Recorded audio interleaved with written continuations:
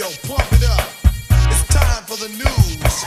Yo, we getting ready to bring you the news, boy. You need to know it. All right, welcome to another episode of Open Run. As usual, we have the player development specialist, Chris Ward. We got the director of Skill Center Elite Basketball, John Arroyo. The four-time state champion, Georgia history, Andre Lewis will be with us shortly. And we have a special guest, Mr. James Harper. James Harper was a standout at Fletcher High School, also played college basketball at the University of South Florida. His senior year, he averaged 17 points and 9 rebounds. Oh, y'all did some research. Look at that. Hey, that's what we do around here. Harper, were you first That's team? what's up. Were you first team All-Conference USA? No, I was second team All-Conference USA. Yeah, you got robbed, So, man. it's all good, man. I had fun though, Yeah, I had fun. that was a great finish, man. To a college career, man. 17 and 9, boy. You can't beat that with a bat. Well, the crazy part about it is my favorite year is when I averaged 10 and 10, which was my junior year. You know what I mean? I mean, a lot of people look at it like, oh, you scored 17 and so on and so forth. But I mean, the 10 and 10 was more fun to me. It really was. Yeah, but I remember your senior year. You really had to lead. That's why I saw your game transcend, and you were more of a leader that year when you were 17. That's what I appreciated the most. Yeah. It was definitely more mentally tougher to try to be that guy.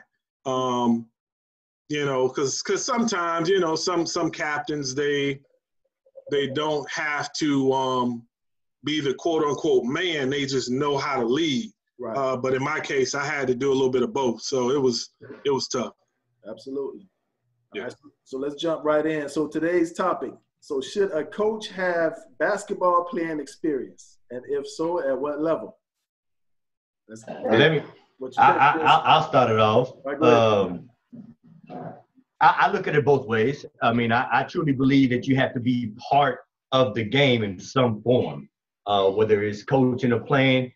You have to be around it. But I do consider that if you haven't been in a situation, how are you going to tell somebody how to act in that situation? For instance, for me, if I was a little guard. If I got trapped, I learned how to get out of it. So how is somebody that wasn't a point guard or played with a point guard that was on that level can tell their guard how to maneuver? But on the flip side, you got some people that can study and they're real good with statistics, or they're real good with just understanding how a player plays. So I'm more 70-30 in my opinion. I think you do have to play more than you don't. That's my opinion. What about you, Chris? It's kind of I don't know, because I'm not going to say a coach has to play, but I think you have more experience, you have more knowledge or understanding if you have played on a high level, or you play on a level and you're still a good coach. You know how to transfer some of those skills. But as far as you have those guys that really understand the game by watching a lot of video, just saying they change their pace. They're good X and O's guys. They understand the strategies, sitting under the bench, paying attention. Just say that kid on the high school team that understands tempo. They understand just as much about the game as you do, but they're just not as talented as you are. But their basketball IQ is super high. So you might say, man, in hell, they may be practice players out of this world, but they're not going to get in the game just because they don't have the same skill set that you have, but they have a higher understanding of the game. So I think there's some good coaches out there that have never played. They're pretty good X and O's guys, and they just understand the flow of the game. But I think as far as being able to relate to players, those guys that play are able to relate to players better because you understand what they've been through. You understand what they're going through. You understand the movement. You understand the strategies, and you understand how to counter things on the floor, a little bit better, and transfer the skills that you learn. So I think guys that have played are a little bit more prepared just because they can relate to the players better. All right, what you think, Hart?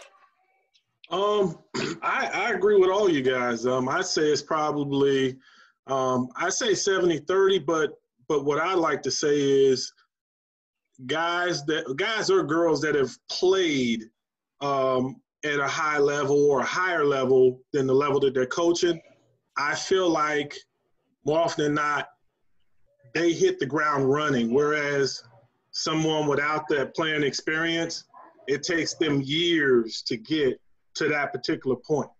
You know what I'm saying? Obviously, we know that you don't have to have player experience to be a successful head coach. You know, I'd say that's two parts, because you could be a great X and O guy, or you don't have to be. But if you're smart enough to put smart people around you on your bench, that's going to be effective as well. That's gonna help you become a better coach.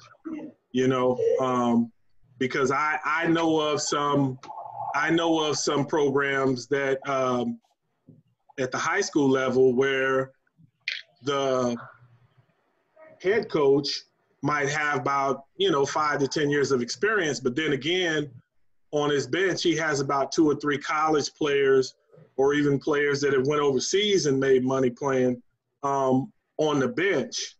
And they've pretty much, let him be that guy. But, behind closed doors, let him in on a lot of things that he didn't know before, Okay. What you think, Joe? I mean, I think it benefits more if the coach has playing experience.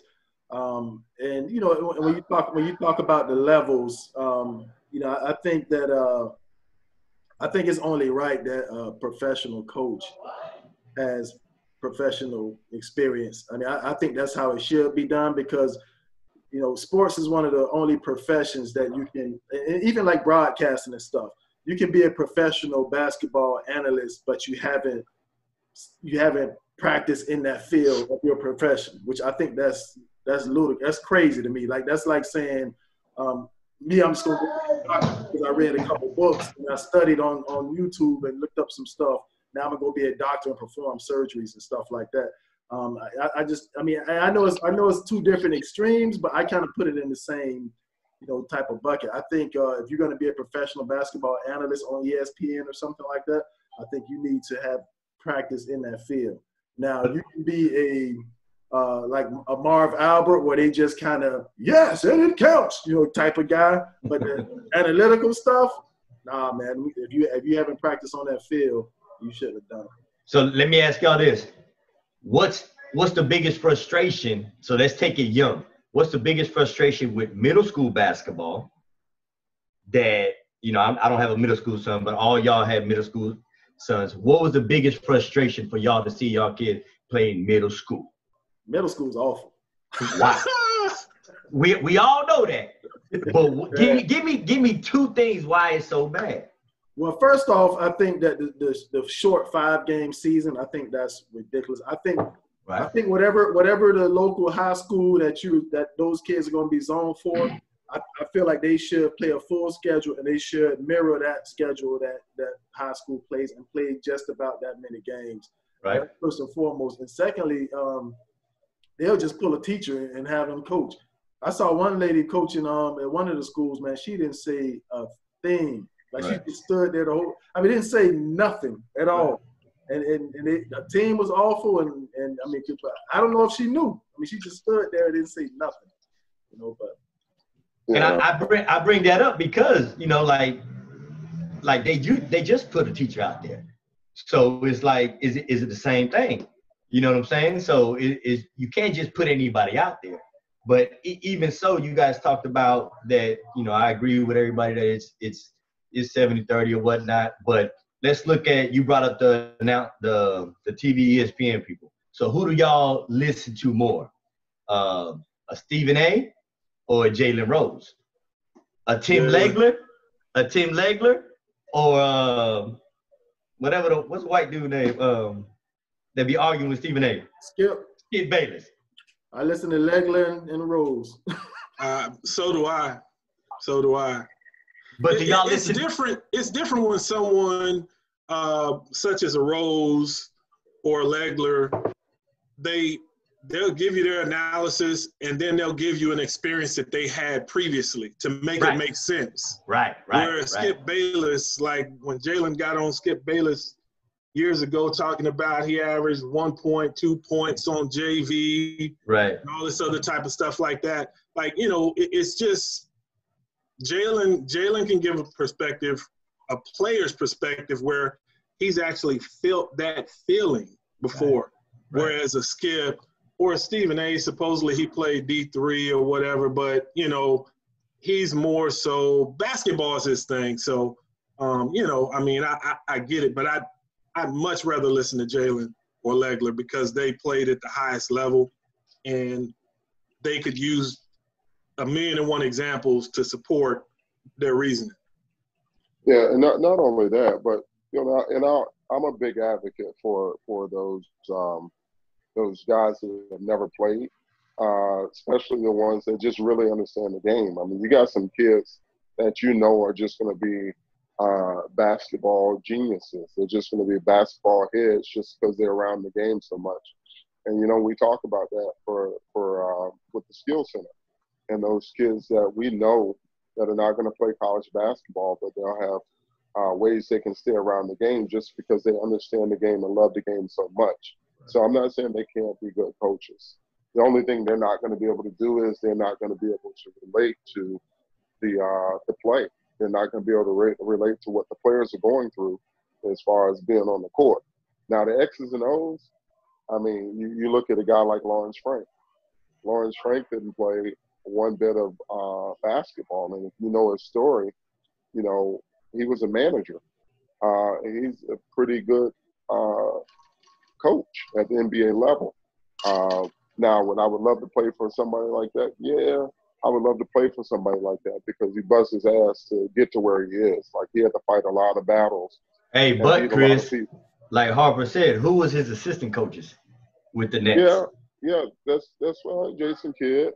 Yeah, I mean, so yeah, I mean, of course you're gonna have people around you, but I'm just saying, as far as he got there because of his knowledge of the game and his understanding of the game. Now, who would I like to play for? I would like to play for somebody that has played. Doc Rivers. Who would I like to train with? Well, I'd like to train with somebody that understands what I'm going to go through in situations. I mean, I would just love that. You know, so you're talking about coaches that go for trainers as well, or skill development people. You know, Tyson's going to go out and train with Joe Abunassar. Joe hasn't played basketball, but Joe attacks it from a science, you know, an exercise science piece as far as understanding the movement, studying film, and watching film and just being around it so long to where he's taking it from the weight room and movement into transferring it to the court and doing the same thing and just watching games and studying film. He was a manager as well. So he's probably one of the best skill development people in the country, if not the world. But he studied this for so many years. You know what I'm saying? Like, this was his life. This was his job. This was his career. He knew that's what he wanted to do because, for instance, if Lawrence Frank 15 years ago or whatnot walked into the gym and Doc Rivers walked into the gym and said, yo, I'm starting an AAU team, who would your kids have played for? And they not take away the names, but just, you know.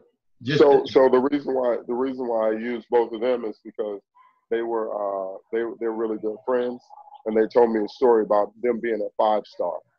And when they were, y'all remember 5-star? 5-star was a big thing. It was like, and so they would never let them coach at 5-star. They would make them work the canteen. So they had to work like the Candy Shack and things like that. And, you know, here it is, you know, 15, 20 years later, you got Joe Abunassar, one of the top trainers in the world, and Lawrence Frank, an NBA guy, NBA coach, head coach. But they had to work the canteen. They wouldn't let him coach at 5-star. You know, so, but those are guys that, you know, you have guys like that, and you have stories like that. So who would I like to play for? Well, at least you're going to have somebody on your coaching staff that has done it, you know. So it's always, but you got those guys that are X's and O's guys that, you know, everybody can't think like that. Yeah, Eric Spoelstra's another name that comes to mind. But, you know, you always hear the thing about what people always say, well, great players don't always make great coaches and things like that. I think the issue with that is the great players, their relatable experience is much different than the vast majority of the players that they're actually coaching. Because, okay, so let's say Magic Johnson, that little stint he had when he was coaching the Lakers. Magic's work ethic and what he had to go through was completely different than 95% of all, you know, the guys that he's coaching. He might have had one or two guys that was on his level that the relatable experience is there.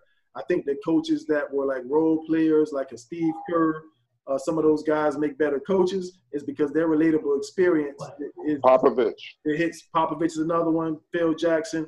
It hits more of the masses of the players that they're coaching. I think that's why you see great players kind of struggle when it comes to coaching, because I guess the expectations might be different than what they have for themselves that they try to put on everybody, or what. But it's you know, I'd like to say with Magic's situation was, to me, it was totally different, because I do feel like you should at least sit on someone's bench for a year before you coach, regardless whether you have playing experience or not. Because, you know, long time ago, but, you know, we're sitting there watching Magic, and it's like, you know, I mean, how seasoned is he as drawing up plays? Or, I mean, yes, he has a feel for the game, and he could feel what, you know, he could feel what's going on, but the X and O's and the strategizing for the team, not just himself, but, you know, it's totally different. You know, it's different.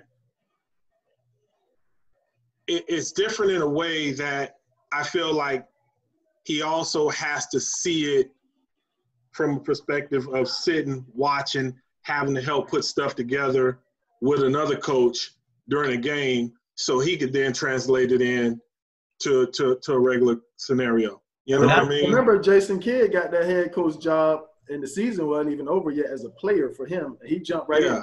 But he did put some guys around him. Absolutely. You know what I'm saying? The guys. I mean, some guys are different, but you also know Magic wasn't the greatest communicator neither when he first retired. That's true. You know what I'm saying? Like, he's developed not only to be a great communicator, but developed to be a great businessman. Like, Magic was, in my estimation, he's my favorite, by the way, so I'm not knocking it. Mine too. But I feel like he was just a basketball player at that point in time in his life. And then he turns around, it's like, okay, Magic, we want you to coach this team. You know, whereas Jason Kidd was a real communicator. And I mean, it just. But you're looking at Larry Bird was the same thing. He had the same issues. Yeah. Isaiah Thomas had the same issues. Yeah. They did well, though. As an exec. They did well. But Bird won some games in Indiana, and then when Isaiah was just, he was just on a different. He got a choice for some different shit. That's another topic. But let me go back to coaching as a player. So as a player, I can understand what Harper's saying, because I'm not an X and O type of guy. My assistant coach right now is Josh Perry. So if it's a timeout, Perry come on, I say, yo, drop something. I'm the motivator. So when I coach, so Magic was probably, he know what to do in every situation, but he doesn't know how to teach it. Right. So that's the biggest difference. But then if there's a guy that's never played, can he truly motivate? So he might drop the X and O's or whatever, but the motivation part may be missing because he may not know how to motivate certain people. Well, you know, here's the thing, and I think it's different. I think they can, because they're gonna just say those managers. You know, you guys had managers on your team.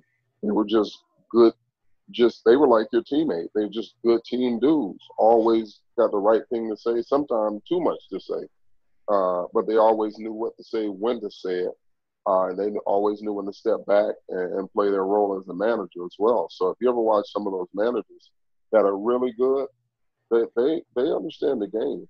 Yeah.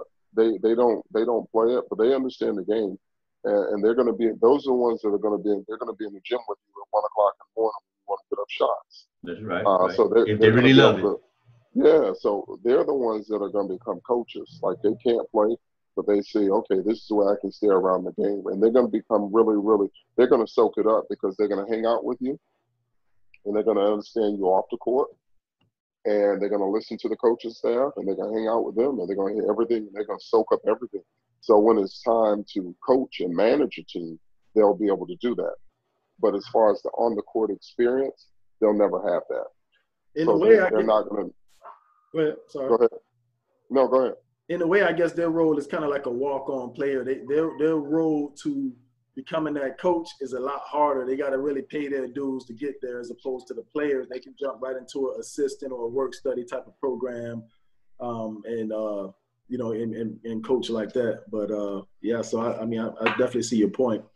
So let me say this as a former walk-on. I agree with you 100% because every day was an interview. Right. Every day was an interview. You had to prove to your players, to your coaches, to everybody. First in every sprint. Man, what? In the weight room. That warm-up line. That took 75 charges. Yeah, hey, yes, sir. And they used to be like, why don't you play like Johnny? And they'd be like, well, why don't you play him more then? You keep loving this dude. But so I agree with you on that part. But let's. Do you think that?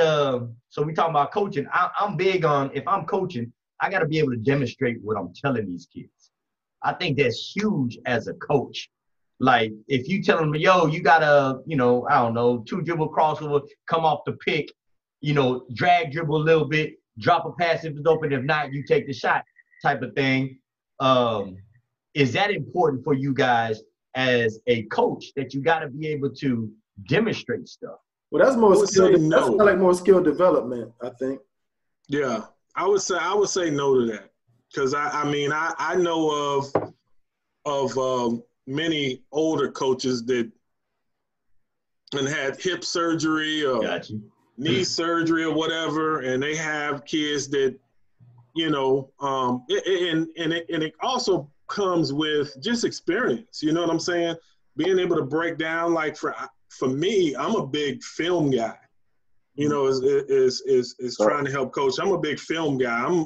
I like to bring a kid in, and even if it's recording part of a practice, and say, hey, you see how you came off that screen? You need to hesitate a little bit, and if the big comes up, then you attack the leg. If he sits back, then you pop the shot. But they have to be able to see that as well. Gotcha. You know what I mean? You could even show them in practice, but I think it's a little different if they see it. You know what I'm saying? If they're able to see their mistake, right, then it turns out, and it ends up turning out better to me. I don't know. And I use a lot of film, but I use it for them to go pay attention to other players. Like if I wanted to teach a kid how to drag off a screen, I would tell them to go YouTube Steve Nash and Amari Stoudemire. Watch how Amari Stoudemire, Santia, I used to use it a lot with Santia. Watch how he runs down the middle of the floor. And then I'll tell Jalen, watch how Steve Nash just drags off his, like Amari Stoudemire don't even know it's coming. And right. He's dragging off his, so I would give them examples of people who to go watch, as far as if I'm trying to get my point across. Even though I can show them, some kids are visuals. They need, we can talk it all the way out, but they need to see somebody else doing it before they can do it. So some of those coaches are really, like James said, they break down film, man, and they'll have pieces for you. You get a good, and usually your video guys were managers. Right. And they'll send you 100 clips of things that you can do and you can do better. They can send you your positives and your negatives. And you're like, damn, where y'all get this from? And show you exactly where you need to do it and how it needs to be done. So I learned more from watching film than anything else. I would things that I would be more conscious of, like getting beat on a straight flash. Like if we're in the zone and I'm playing the middle and I let the guy flash in front of me and then I follow behind, as opposed to stepping in front. You know what I'm saying? Just showing me, look, Joe, you got beat on the straight. And sometimes film can be embarrassing if it's your day. You know, it can be tough to watch film, and sometimes it can be great. Other things I learned from film too is thinking I was playing hard and looking at myself on film was like, damn, man, I'm lazy as hell. You know what I'm saying? Hey, it was what's crazy. I was watching with Tyson a couple weeks ago, and he was like, man, I should run the floor more. I said, yeah. Then he made the excuse of, well, I know I ain't gonna get the ball. Hey, the hell with that. Right. Just like you sitting here, I'm watching it, you watching. You say, man, I should run. Just think of a scout is watching you. What they're gonna think, man, I wish you run the floor. Let them make that decision. And then why won't they get in the ball? Run the floor and then let somebody else make that critique. But look, at what age? You guys all have older kids. Me and Joe is the closest to the. I got elementary. But at what age do you really think film is beneficial? It might be all the time, but dealing with young kids, are they really gonna soak that in? Man, JoJo been looking at clips in second grade, and he learns that. That's why, like JoJo, he's defensively, he's always in the right spot. He's always in the right place, and that's what I was explaining to Natasha. I'm like, look, he's like if his teammate gets beat, JoJo's always there with his hands up, and I'm like. And they would still score sometimes, but I'm like, now think about it. If he's 6'9", 6'10", and he gets to that spot and his hands up, now that's a big deal. You know what I'm saying? Like, right. But that's because I show him stuff on film all the time, and he knows how to play the middle of the zone better than anybody. And you know what I'm saying? And this all comes from us watching film, and he's always been like that. But we've always used film and talk about it. What about training? Do you think that as a trainer, you've had to play the game on whatever level? We'll let y'all go on that one. I would say the same way that you need to be a player to be a coach. You need to be the same as a trainer. And I'll say this because I've experienced watching some trainers that they teach all the fancy stuff. Right. I mean, for me, the game is played in the paint. So why aren't you teaching this kid one move, don't play with him, get to the paint? Yep. Bam, bam, get to the paint. Whatever. Whatever it is, get to the paint. Unless you just shooting a rock on a wide open shot, you get into the paint. And all this fancy stuff that they teaching these kids sometimes, it's like, that doesn't even make sense. Why would why are you teaching a player to do all this dancing instead of getting to the bucket? Right. You shouldn't be having to take 4 or 5 dribbles just to get to the bucket. Right. But it'll make your film look a whole lot better. That's what, in my opinion, that's why they doing it. Yeah, I guess. Hey, and the thing about it, they'll win games. Right. Yeah, but the thing about that is too, you're teaching that. That comes from basketball. That should come from basketball IQ. Right. So that's what we call your counter moves. So we teach you how to get to the basket. We teach you how to beat your defender. Now, what you do with a second defender, that's called basketball IQ. That's called change of speed. That's just called court awareness. Like, you should know this. That should be a natural piece that comes to you just naturally, just based on, somebody's going to come there, so to pull up. Or you need to cross over and use your left, or however you counter, you add your counter move to it. So I do and I don't agree, because I've seen some pretty good guys out there that have done it on that level and doing it on a pro level that have never played.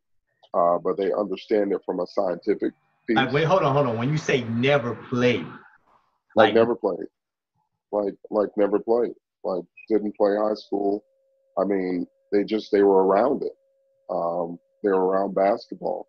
You have some guys that they can take exercise science and move it to the court, right? And create, because that's all that basketball is about. Change of speed, change of direction, learning how to explode out, sitting down nice and low, getting from point A to point B in a certain time with, like James said, limited movement. That's anybody can teach a jab crossover step. And let me ask you this, Chris, like how much experience did those particular trainers have that did not have playing experience? Years, like years of it. Like, I'm not saying it from these guys are older guys now. They've been doing it for a while. And they've been doing it on the pro side for a while. The thing that bothers me is I try to say it for myself. I try to separate myself from everyone. Not saying I'm the best, but I have about 20 years doing this. And I've done it on every single level that you can think of, even for playing wise. High school, college, pro, Division I, Division II, JUCO, and I coached on that level and also trained guys on that level. And I learned a lot of stuff from guys as I went on, but these were guys that were already doing it. I didn't learn from a younger guy. I learned from a lot of older guys that were already doing it, and I put my own little sauce on it. But that's what I'm saying, though. They've had years of studying, years of learning, and I think those guys that you're talking about, like most of our kids around the area aren't going to be able to train with those guys because they've studied for so long. They're on a different level. So they're on a whole nother level. Right. So I'm talking about just with a lot of our kids. Grassroots. Grassroots. Like anybody and everybody. Y'all know, I'll see things on Instagram talking about AKA trainer, AKA coach, and I'm like, damn, who the hell is this dude? And we doing this, we doing that, and I'm like, for me, even as a fourth grader, Junior and Jaden, I don't work on no 3-point shot. I don't really work on like going all the way to the layup. Man, my whole thing is 15-footers. Be good at the 15-footers. 1 dribble pull-up, 2 dribble pull-up. The thing about it is you got to be able to teach kids how to finish too, and you got to teach them different ways to finish strong. The level they're playing at, majority of the game, actually 80% of the game is going to be layups. It's pressing the layups. But I don't give a damn about how they play AAU because I'm using all this to get him ready for later. Because if he can understand the game now at the 4th grade level, like I don't get happy for you pressing and laying up, pressing and I'm cool with the winning, but I want you to really understand the game. Yeah, and that goes when you talk about the trainers, and I try to separate myself by saying I'm a developmental specialist because I go based off experience, exposure, and education. And I try to use that, and I put a lot of time into it, and I watch a lot of different things. Like I go watch the games when I watch my kids play, not to see the game and enjoy the game, to see what we need to work on based on their movement in the game, based on the things they're doing in the game. So that's how I try to watch games. Right. When you start using all these different props and these different things, I mean, like ain't no props on the floor. Like you just teach kids the fundamentals and basics, give them a strong foundation. And all these guys that want to do this training, they think it's some new type of science to it, and it's really not. There's no science to basketball other than pass, shoot, defense, catch. I mean, there's no science to it. Well, let me ask all of you though, man. When you're looking for a coach for your child or a trainer for your child, what is the number one thing you look for? Passion and purpose. Yeah, I agree with that. Passion and purpose.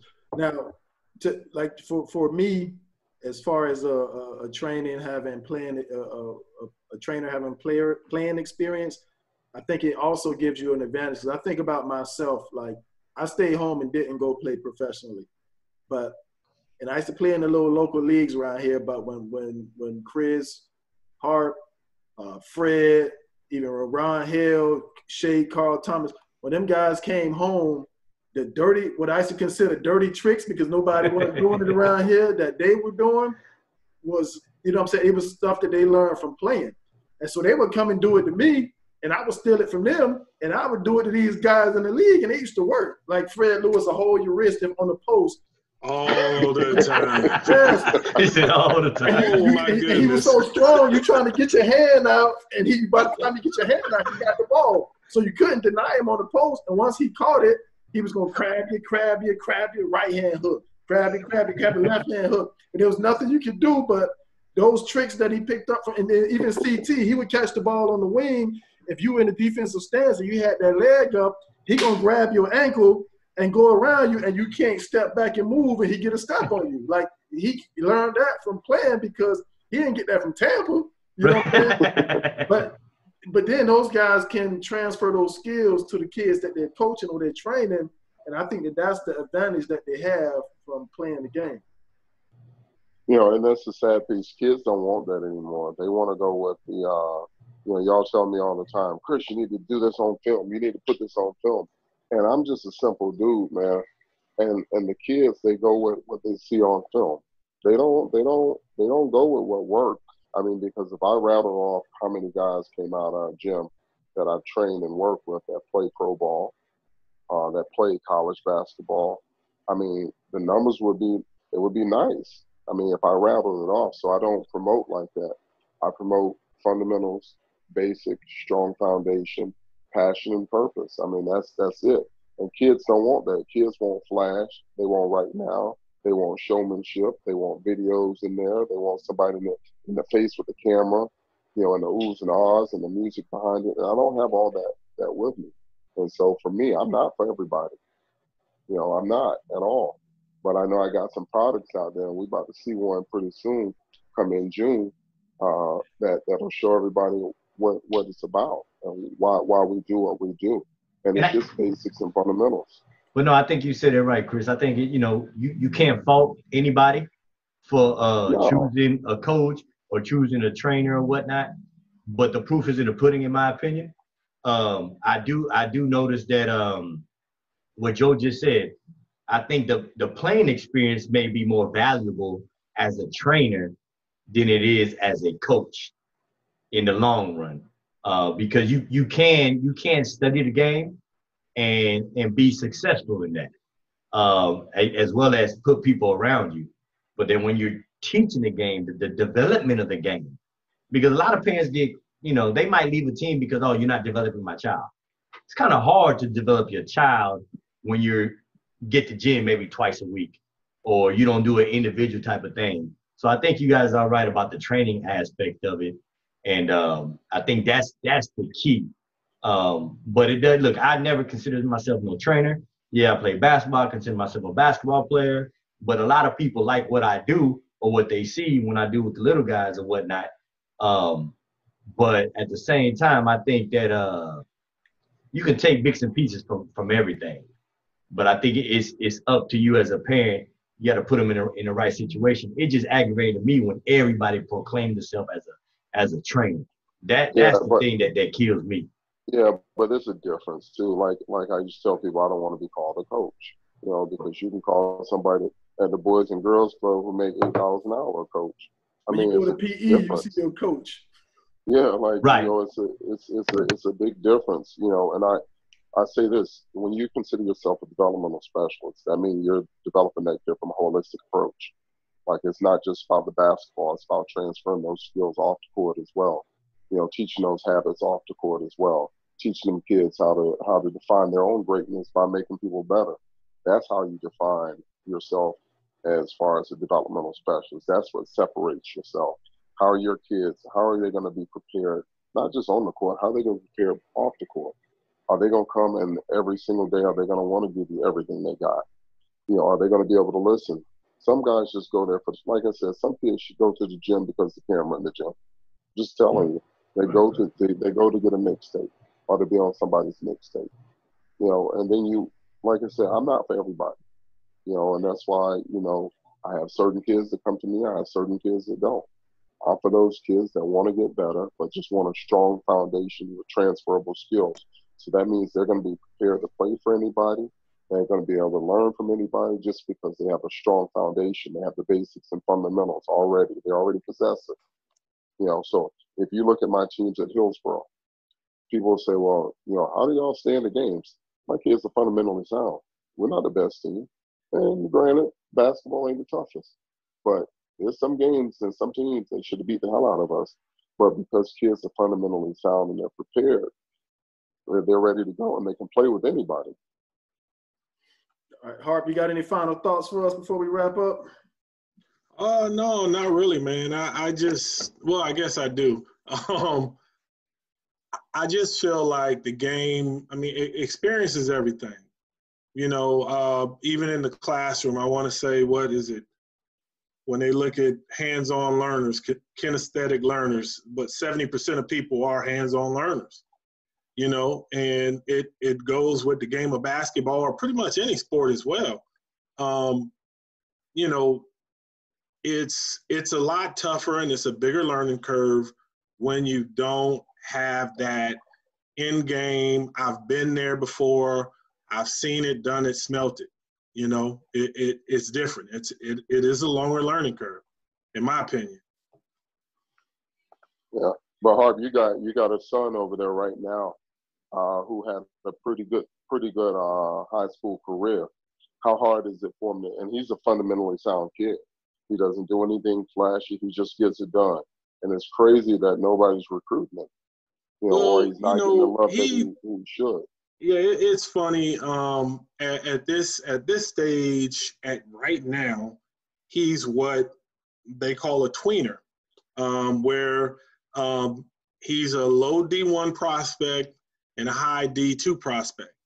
And so right now, as far as what's going on with him, he has a lot of D2s in NAIA schools, you know, shooting a shot, you know, but it's a perfect time for them to shoot their shot because a lot of players, a lot of kids that are in his situation are taking those opportunities, which isn't a bad thing. But what I feel is they're taking them more so out of nervousness and anxiousness, like nothing else is coming down the pipeline. And it's D2 and NAIA's job at this point to get as many tweeners as they can and bring them on into the fold, because what's happening is you and I both know, I'd say maybe 30% of kids sign in the month of June or July, you know, because what's going on is the D1s are waiting on the 3, 4, and 5-star athletes to sign, waiting on those dominoes to fall. And the portal. And you got the portal. So they're waiting on all those chips to fall, and then that's why in June and July is when, you know, they come back, oh, well, we lost this guy. Oh, okay, well, let's give this kid a call. Because at this stage, he's, you know, it's funny, he's getting these offers, these D2 offers, but he's also getting calls and texts daily from different schools that are D1. So, you know, I'm just telling him worst case scenario, just because at this stage, it seems like most colleges, they want the older kid, but most NBA scouts, they want the younger kid. You know what I mean? So it's a catch-22. So I'm telling him, well, if you go to prep, I mean, you're still coming out at 18 after a year of prep. What about a year JUCO? You know, either or. You know what I'm saying? So we'll see, man. But he's gonna be okay. I know he'll be okay. It's all it takes is one. You know, it just takes one. Once he gets the one, then it's what it is. If he doesn't, then, you know, go prep a JUCO, live to fight another day, and, you know, once he gets a chance, he'll do what he got to do. Yes, sir. Yep. All right, fellas. Well, that's our time. Harp, man, appreciate you coming on, man. We got to do it again. Appreciate you, Harp. Yeah, man. I got to come that way soon, though. I got to come that way soon. For sure. We're going to get together, man, when this mess over. We're going to get together. Yeah. I feel you. All right, all right, fellas. All right. Peace. Gentlemen.